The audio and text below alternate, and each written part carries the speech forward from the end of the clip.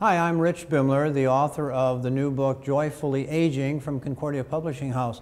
I'm excited about the book, quite honestly. I know the author, and he does okay. But the book is all about what the title says: how do we age joyfully?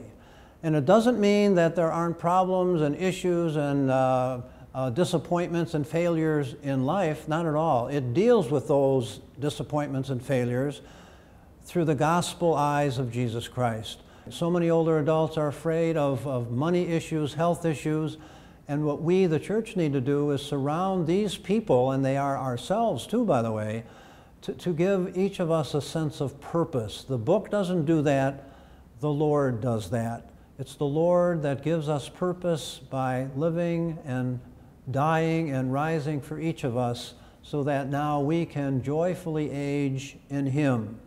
And that's really what life is all about.